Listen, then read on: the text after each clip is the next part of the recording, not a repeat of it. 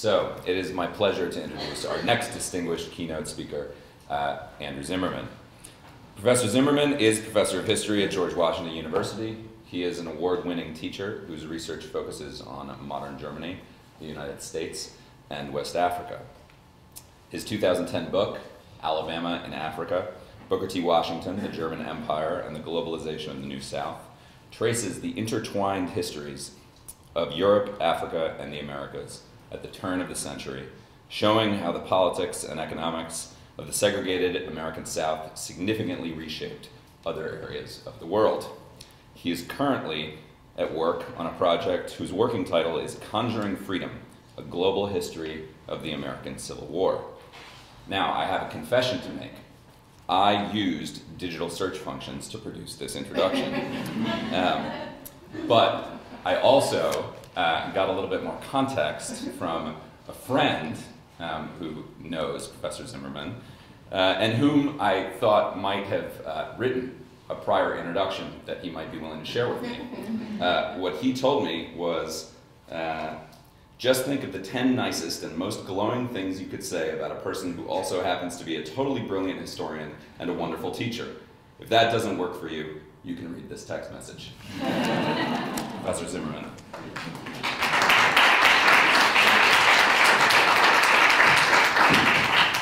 That was an incredibly kind introduction. Thank you. I'll try to live up to it, although I don't think that's possible. Should I use a microphone, or? You can leave it on the lectern. Oh, great, okay. So I'm so grateful to be here. It's been wonderful hearing about everybody's research, and I'm really grateful for the opportunity to talk a little bit about my research today too. The title of the talk I'm going to give is What Conjurers and Communists Can Tell Us About Revising the Geography of Modern World Histories.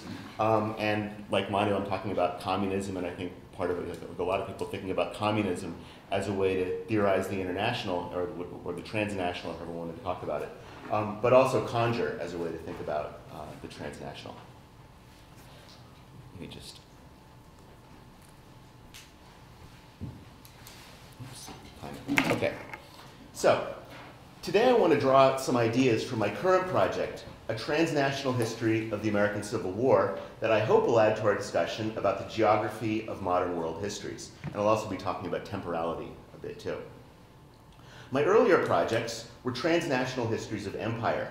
I used multi-sided archival and historiographical research, and digital research also, to tell histories that disrupted the often unintentional Eurocentrism of much imperial history. Too often, I thought, historians of empire exaggerated the importance of European histories at the expense of the histories of the societies subjected to European rule. In doing so, they repeated the classic imperial gesture of characterizing Africans, Pacific Islanders, and indigenous Americans as peoples without history. Such accounts offered splendid denunciations of empire, or often, sometimes they offered horrible apologies for empire too, but more often splendid denunciations of empire, even as they reproduced the geography of empire. Against this imperial geography, I imagined a geography of quilting points that brought together multiple histories and historiographies, not just, for example, an African episode in European history, but also a European episode in African history. I've since become especially interested in what might be called global history from below, although I'm uneasy about using the spatial metaphor of above and below for thinking about class relations. I'm thus studying various plebeian transnationalisms that challenge the geographies and temporalities of empire and capital and much else. The actors in whom I'm interested had a manner of operating in space and time that differed from their elite, property-holding, politically empowered opponents.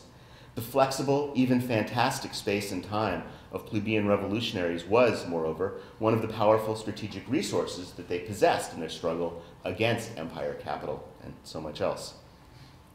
I try to take my categories, geographies, and temporalities from these plebeian transnationalisms rather than from the structures of empire and capital that they lived in and often against. This means setting histories of empire in geographies of revolution rather than vice versa.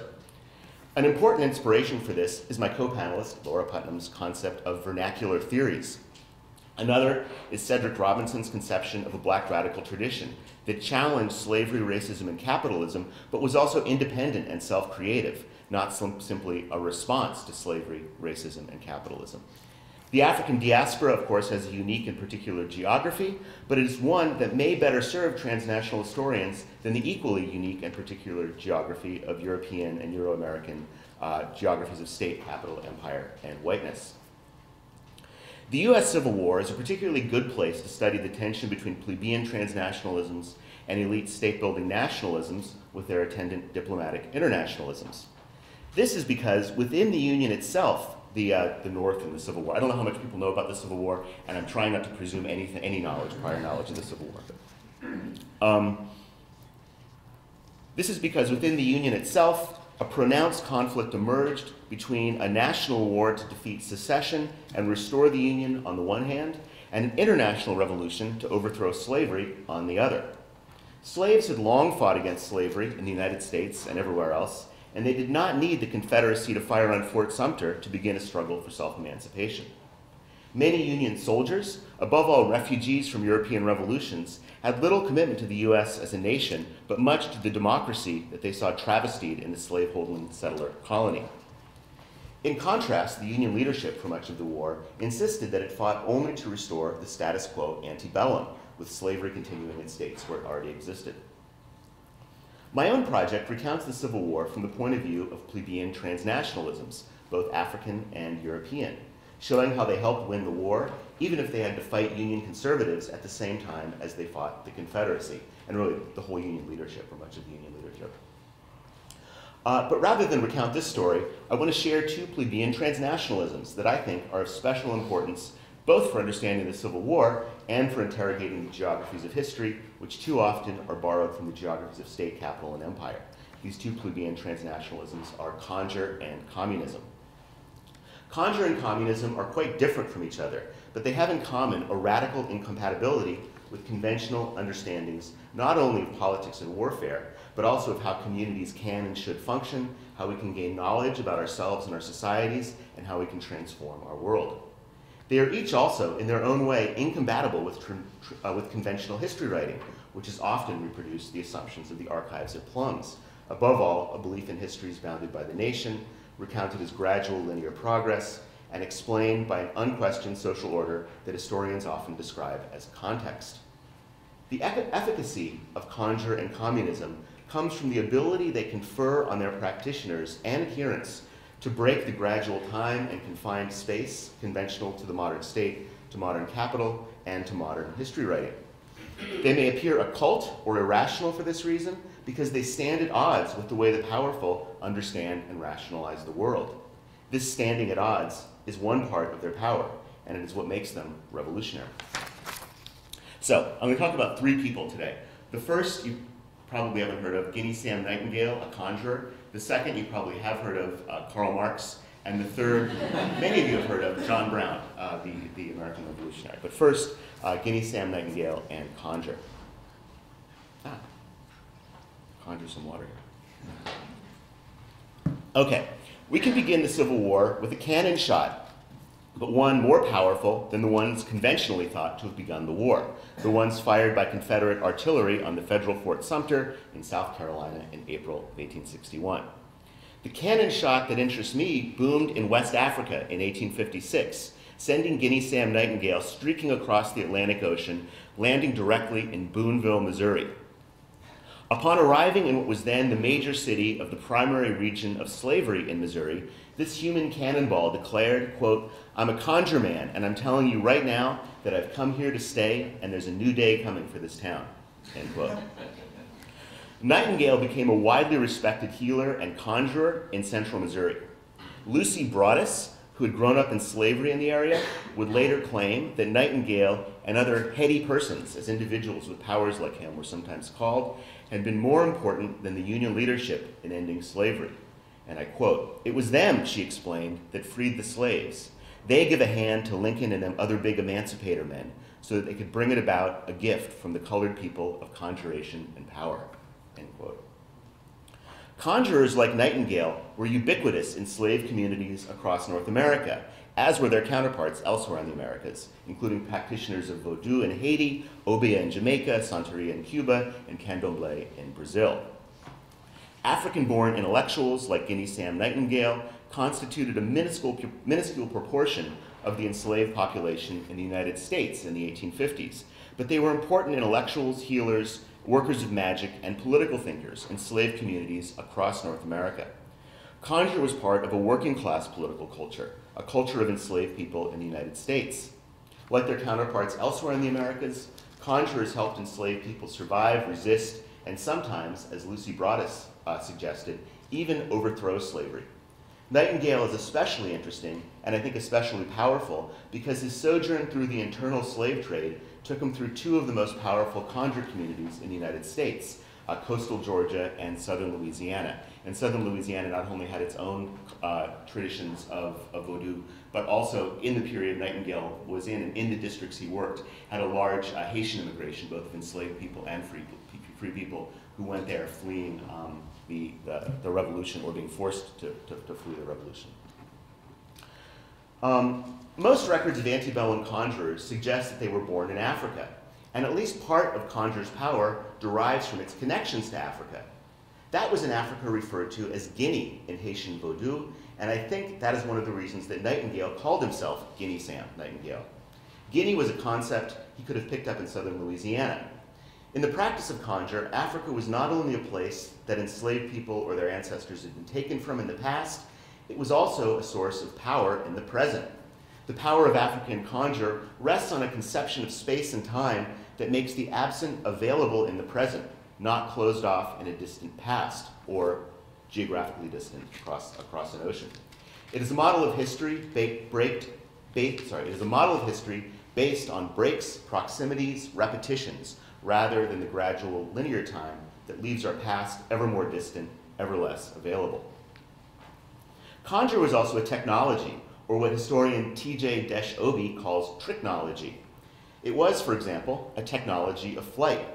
Conjurers in coastal Georgia, where Nightingale was held as a slave, could fly through the air, sometimes all the way to freedom in Africa. Nightingale flew by cannon in the opposite direction. Conjure also facilitated flight from slavery, helping individuals avoid recapture by slave patrols or mauling by the vicious dogs that were part of the landscape of slavery. The terror of dogs not only kept individuals in slavery, but also whole communities. This is well known in the case, for example, of French slavery in Haiti, but it is also true in the United States. As an Arkansas ex-slave explained after the war, and I quote, "If the colored folks had started an uprising, the white folks would have set the hounds on us and killed us," end quote. During the Civil War, flight to the Union lines was one of the principal mechanisms by which slaves forced the Union to address the question of their freedom. Conjure was also a technology of fighting. Certain routes could render an individual, for example, immune to blows inflicted by white people. Frederick Douglass's famous victory in a fight with a vicious overseer and slaveholder was facilitated by such a route. Conjure could also aid collective rebellions. Nightingale's arrival in Boonville in 1856 coincided with a wave of slave insurrection, plots, and activism across the U.S. South. William Webb, who had already used his conjure to protect clandestine political meetings of slaves, built a large network of information and activism in that year. There was also a wave of white militia organizing in the North in 1856. Conjure reveals a different geography of the Civil War, not a geography of the United States, a geography that is of the unfolding freedom within an exceptional nation. Instead, it is a geography that superimposed Africa on the Americas. The superposition was not just a fantasy projection, not just a set of metaphors, but rather a real source of power. Okay, so next I'm going to talk about communism. About 10% of the Union Army was born in the German states. Many of these soldiers were refugees from the crackdowns after the defeat of the 1848-49 revolutions in Europe. A small but significant portion were communists, members of the Communist League, the organization for which Marx and Engels had written the Communist Manifesto. Like conjurers, they brought to North America an international revolution that stood at odds with, but also sustained, the war for the Union. They included August Willich, for example, who challenged Marx to a duel at one point, but who also was a brigadier general who helped save the day at the Battle of Shiloh, for the Civil War buffs in the room. It also included the controversial but much beloved Franz Ziegel, who's probably the best known of the German generals in the Civil War. Marx's close friend and comrade Joseph Weidemeyer also served as an artillery officer in the Union Army in Missouri, as he had in the Prussian Army before he quit to join the 1848 revolutions. Especially in the western theater of the war, that is around the Mississippi River, beginning in Missouri, communists and other German anti-capitalist radicals exasperated Union officials by their willingness to arm and fight alongside self-emancipated slaves at a time when this was contrary to Union policy and indeed illegal. But communist 1848ers did not bring ready-made lessons or models to the Civil War. Their revolution had been a failure, after all, and the politics and philosophy of the Communist Manifesto was, some of them thought, and I think, partly responsible for that failure. The manifesto had urged communists to cease fighting bourgeois rule and instead accept capitalism as a necessary stage on the road from feudalism to socialism. During the 1848-49 revolutions, most communists rejected this stagist gradualism. And indeed, in 1848, the bourgeoisie showed itself to resemble the hated reactionaries of popular communism more than the inherently revolutionary class depicted in the Communist Manifesto. The defeat of the 1848 revolutions left Marx searching for ways to imagine a revolutionary politics that would abolish present misery by means more effective than waiting for future economic developments. His search would continue more than a decade until the outbreak of the US Civil War. The defeat of European revolutions scattered many communists and other anti-capitalist revolutionaries into exile, often to the United States. When the Civil War broke out in 1861, they would learn new ways to think about revolution from the struggles of the enslaved against slavery. Even before the Civil War, in his 1852 18th Brumaire of Louis Bonaparte, a text, by the way, that was published first by Joseph Weidemeyer, the Missouri artillery colonel, in a German language journal in New York City. So it was first a text written for the exiles. In 18th Brumaire, Marx gestured towards a temporality that broke with the linearity to which he and Engels had once subscribed. In 18th Brumaire, Marx posited that proletarian revolutions exist outside the narratives in which the bourgeoisie remained trapped. These narratives are famously tragedy and farce. The proletarian revolution, I think it's an important point that Marx, when he says all history is the repetition, it's bourgeois history that's a repetition. It's very clear that proletarian history for Marx is not a repetition in that way. The proletarian revolution for Marx breaks with history. Quote, "The social revolutions of the 19th century cannot draw its poetry from the past, but only from the future." I think that's my favorite Marx quote. I love that one. That is, the proletarian revolution reaches from the present to the future, not to arrive there more quickly, but rather to bring non-existent poetry, and I think we should read poetry very broadly here, into the present.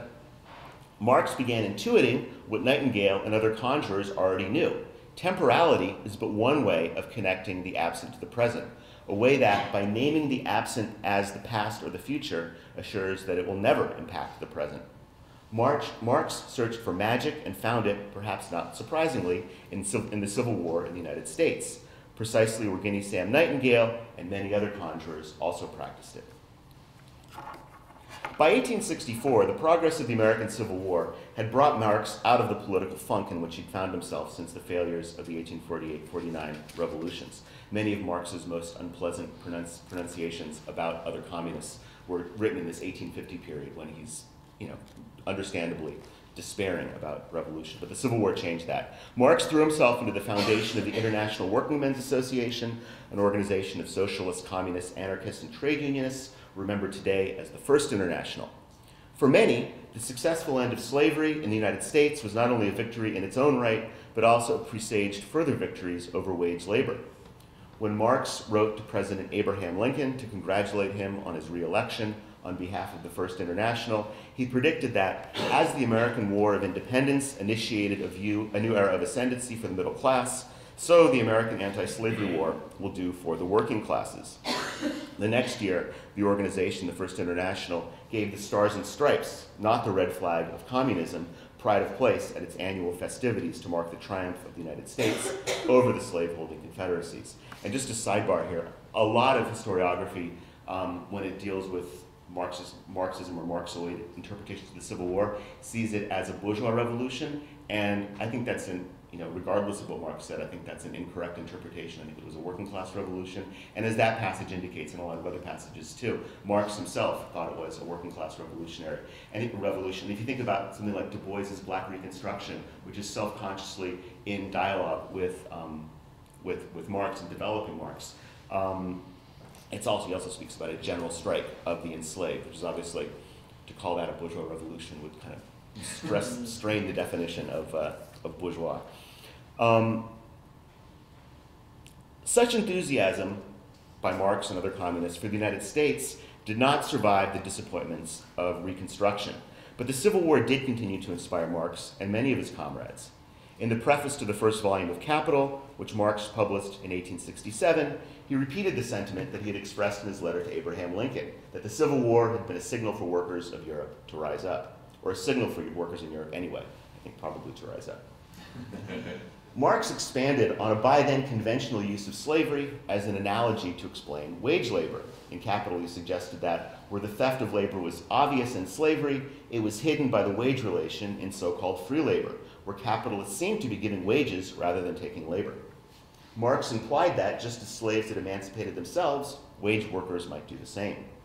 The movement then emerging in the United States to limit the workday to 8 hours, which Marx regarded as a direct outcome of the Civil War, provided the basis for Marx's broader discussion of the struggle of workers for autonomy. And this is a point that Raya Dunyaskaya, I think, was the first to make. For Marx, the struggle to limit the working day represented the largest struggle of workers to keep part of their lives for themselves, to resist spending their entire waking existence creating value for their employers, as slaves had been forced to do. The Civil War became a new paradigm of revolution for Marx. He would make this point explicitly in his analysis of the Paris Commune, titled The Civil War in France, and replete with references to the US Civil War. The Commune for Marx was an episode in the same struggle as the American Civil War, what he called, and I quote, the war of the enslaved against their enslavers, the only justifiable war in history, end quote. The geopolitics of the Communist International was not the geopolitics of interstate warfare, but transnational revolution, the enslaved against their enslavers, wherever they might be, within or across states. Like Conjure, communism rested on a geography and temporality distinct from that of state, empire, capital, and whiteness. It is an internationalism, but it is also rooted in a very specific geography, that of the workplace, what Marx calls the hidden abode of production.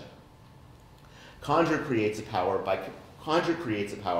by connecting Africa and the Americas in a politically efficacious manner.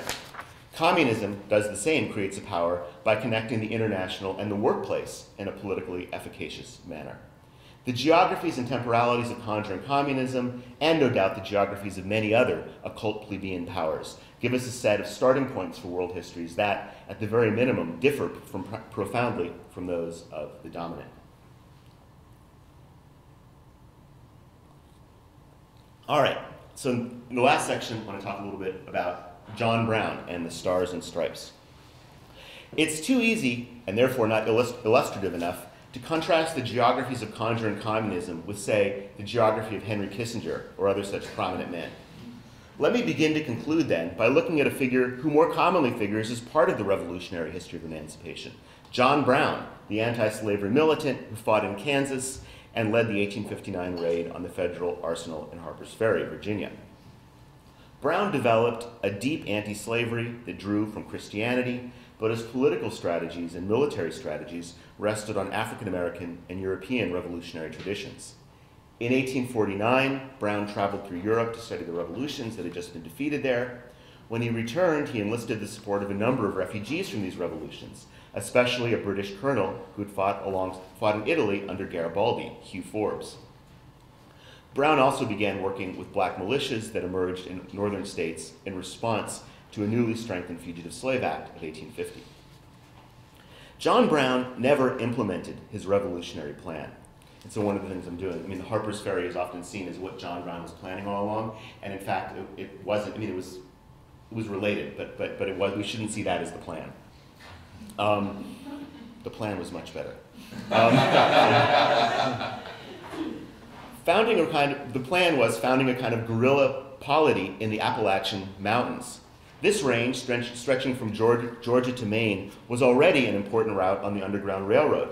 Brown proposed turning this route into a revolutionary state with a constitution that he wrote in the name of, and I'll quote the preamble, "We, the citizens of the United States, and the oppressed people who, by a recent decision of the Supreme Court, are declared to have no rights which the white man is bound to respect." Brown's referring there to the 1857 Dred Scott decision that declared African Americans to not be citizens, and then to continue the quote, "together with all other peoples degraded by the laws thereof." Brown's is an alternate polity, to be sure, defined in part by the exclusions of the United States. It also offers a revolutionary geography, but it was also a polity within the space-time of the state that Brown also fought against. Brown thus declared his revolutionary constitution to be non-revolutionary, not to be, quote, "construed so as in any way to encourage the overthrow of any state government or of the general government of the United States, and look to no dissolution of the Union, but simply to amendment and repeal," end quote. Brown soldiers would even fight under the Stars and Stripes of the United States, quote, "the same that our fathers fought under in the Revolution," end quote. In 1858, in May, so this is about a year and a half before the Harper's Ferry raid, the black anti-slavery militant Martin Delany, who actually writes in his novel Blake just amazing things about Conjure too, but I can't go into that.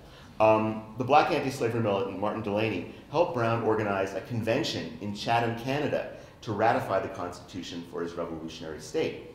Chatham, a terminus on the Underground Railroad, just over the border from Detroit, had a large and well-organized African-American community, many of whose members were fugitives from slavery in the United States. Holding a convention at Chatham under Delany's auspices made sense both because of the large number of possible African-American recruits for the Revolution, and also because Chatham provided a more secure location than any US city would have. But it also put Brown in an environment that challenged the patriotic assumptions behind his belief that in overthrowing slavery, he was restoring rather than transforming the true meaning of the United States. Several black Chatham residents at the Constitutional Convention objected particularly to fighting slavery under the US flag. Too many of them, one recalled, and I actually just learned who the one who recalled this was a formerly enslaved African-American gunsmith who had moved to Chatham and built guns there and was met regularly with Brown because he was repairing Brown's guns for the upcoming revolution. So this gunsmith said too many of them thought that they carried this emblem on their backs, the Stars and Stripes scars from whippings they had received while enslaved in the United States. I'm not sure if that came across well, but Brown said we're going to fly the Stars and Stripes, and this person said, a lot of us already have Stars and Stripes on our back, and we're not going to fight under that flag. And by Stars and Stripes, they meant whipping scars. This, too, is a geography of U.S. internationalism, that kind of imprint of the Stars and Stripes on people's backs. Brown's closest European advisor, Hugh Forbes, identified a second problem in Brown's strategy to found an anti-slavery state in Appalachia. And those of you who know the historiography on John Brown, Forbes is often presented as a villain and as a betrayer, and I think that's not correct, but I'm glad to discuss it too, but I won't go into that here, because that's not totally relevant right here. Forbes was a European revolutionary. He remained a Europe. He went back and fought after, when he a bit broke with Brown, he went back and fought first in Poland and then back in Italy again too. And the problem that Forbes identified with Brown's plan was a lack of black leadership. Lord Byron's words were on the lips of many black and white revolutionaries in those days. Quote, "Hereditary bondsmen, know ye not, who would be free themselves must strike the blow." But to many whites in the US, self-emancipation meant what was commonly called the horrors of Santo Domingo, that is the Haitian Revolution. Brown himself clearly favored armed insurrection by enslaved African Americans, and a number of African Americans fought under Brown's command. But this was not enough for Forbes. In New York, Forbes made contact with an all-black organization planning their own armed struggle against slavery. They wanted no help from other white men, one of John Brown's associates explained disapprovingly. You can continue the quote. And some of them spent a good deal of misdirected intellectual effort in the endeavor to prove that somewhere in the historic past, their race had been one of the ruling forces of the world, end quote. This connection to Africa as a source of power, political and otherwise, relied on the geography of conjure, even if it's unlikely that these New Yorkers did any conjuring themselves, but who knows. Forbes managed to get Brown's arms suppliers to cut him off, and the revolution never happened. The Harper's Ferry, a year and a half later, was sort of a version of it, but not the same plan. The attempt to carry out a revolution inside the time and space of the nation state was surely not the only strategic flaw of John Brown's plan, but it was one of them. All right, so now the real conclusion. John Brown's raid and the US Civil War illustrate the practical, the strategic importance of geographies and temporalities. In fact, construing geographies and temporalities is one of the ways we historians don't just write about, but we repeat histories. In his 1988 SF novel, Fire on the Mountain, Terry Bison gives an alternate history of the John Brown raid. Does anybody know that novel by chance, Fire on the Mountain? Yeah, cool. I recommend it to everybody.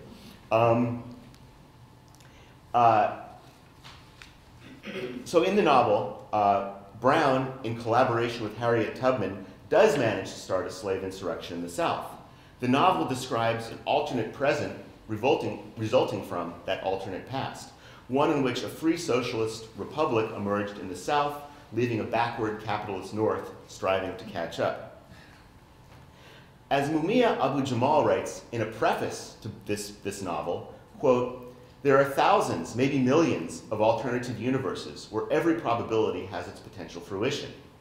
If that is so, there is one where Fire on the Mountain is not a sci-fi, but a history book on what was," end quote. These kinds of speculative geographies are also ones employed by Conjure, Communism, and Bison, and Mumia Abu-Jamal, if not by John Brown. We gain new worlds and new temporalities in geography by then taking Lucy Broadus's advice to look beyond, quote, Lincoln and them other big emancipator men. Thank you.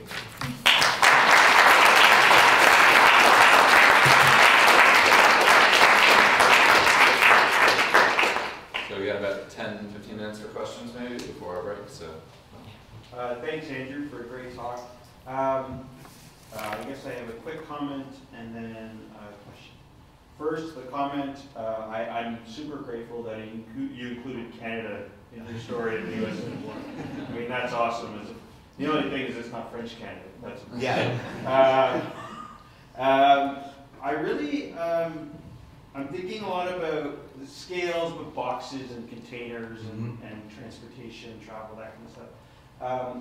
And I really like your frame or your box or your container, and its four corners, so the square and the rectangle, being the individual, the nation state, the region, and the world, right? I was hoping you can speak a bit more about the importance of that kind of quadrilation, or some of the challenges. Because you're clearly very rooted in individuals. This is something David and I were talking about yesterday. Yeah, definitely. That's a great. I never thought of that quadrangle. I like that image very much. That's good. Thank you. So yeah, I'm very interested in individuals, and partly I'm writing this partly because it's a Civil War topic. But for a non-academic, also I want academics to read it too, especially in academics to read it, but also for a general audience. Oh, academics are going to read it. And the way I think about the geography is, first of all, looking at individuals and different kinds of individuals. So John Brown and Karl Marx, very well-known individuals. Lucy Broadus, I don't think not written about since the 1930s when WPA narratives were collecting her. So thinking about and trying to give three-dimensional individual, a variety of three-dimensional individuals for sure. Another part of the geography that I didn't really allude to here though is regions, is small towns, so places that don't seem transnational I like very much. So my favorite places in the US, Chatham, Canada is one I talked about. Boonville, Missouri is another one. It's just a fascinating place to visit. Now that's where Guinea Sam Nightingale lived, and there was an important, anyway, there's a lot happened there. Helena, Arkansas is really important for me. Hoboken, New Jersey. which I just visited there, and it's like it's no longer a hotbed of like African American anti-slavery and children. But they have, they have a lot of espresso bars there. No, but these kinds of like, I mean, even love the names. They sound so like Boonville, especially, just so. But it's possible. One of the things that makes possible is not only to find like a different kinds of like peripheral transnationalisms. These are, a lot of the German communists are there because they can't afford New York real estate. They can't afford the rent there, and they don't want to move there, and they see it as backwards and peripheral. But then they develop these amazing scenes. So one of the reasons I just wanted to focus on these small places is for that. But it also makes it possible, like in Boonville, Missouri, to read every single document that I could find on Boonville, like without having to make any. I could read every book written about Boonville, every newspaper, every archival document. If I found more, I would instantly run out and read them. I mean, I don't fool myself that I found everyone, but everyone that I could find. And so it becomes possible to be very global, but then also to just do this very regional, local stuff and never have to overlook any detail. That's how I found out. I had no idea I'd read about Conjure at all. I was just reading everything about Boonville, and Guinea Sam Nightingale is, recently a Boonville author wrote a children's book about him because he's still remembered as an important figure. Yeah. Oh yeah, yeah.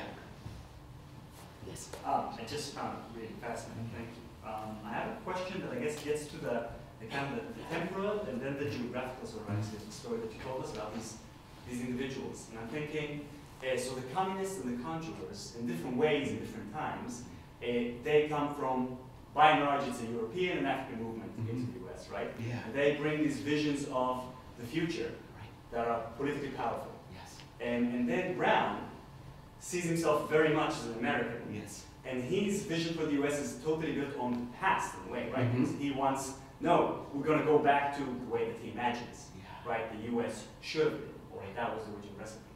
So I guess I'm asking, is there a reason why the movement from the outside is about the future and is about this kind of aspirations for something that we can't exactly see yet, and is in defiance of the reality that people can usually spot around them, or the dominant narratives?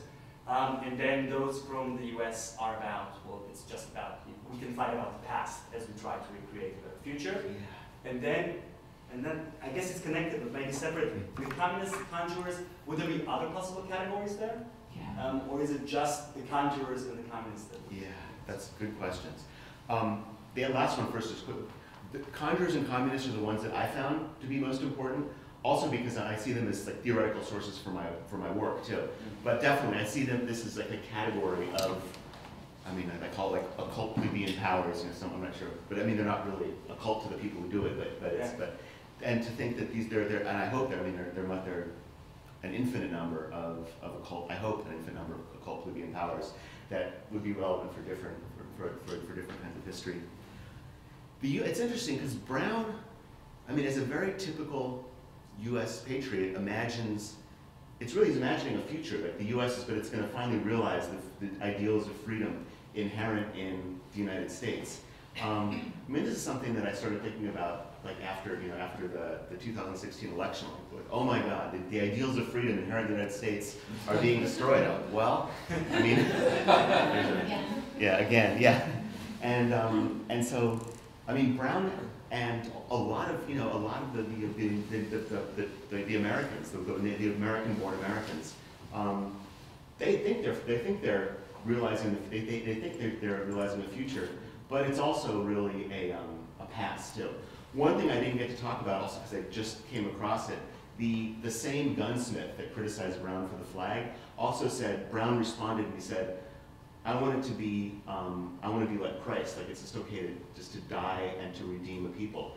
And it's interesting because the reigning biblical model in Conjure was Moses, not Christ. And Moses first of all, as an African conjurer, which he was, and also as a redeemer of his people. And of course, Harriet Tubman was Moses. And so you think of like Moses and Christ as two different figures. So there's a religious aspect too, which I didn't mention there.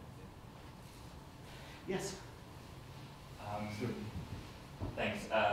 So I guess I wondered if you could speak a little more about what the relationship is between Conjure and communism. Is it like an elective affinity, or is it more practically related, historically, empirically?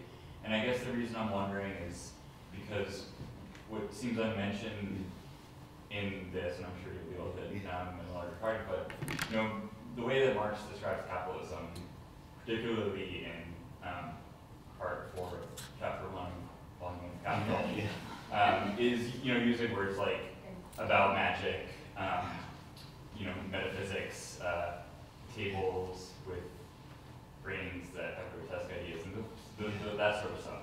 So it seems like that is inherent to Marx's critique of capital, and I wonder if you're sort of implying that this is what's going on in this relationship between Contra and communism, is that they are both sort of vehicles for a kind of anti-capitalism that does that kind of penetrating into the hidden abode. Yeah. Or perhaps there's some other relationship that you have in mind. Yeah. No, that's. I mean, the default. What I want to find is a strong intellectual relationship, and I haven't found that yet. What I definitely find is that enslaved African Americans and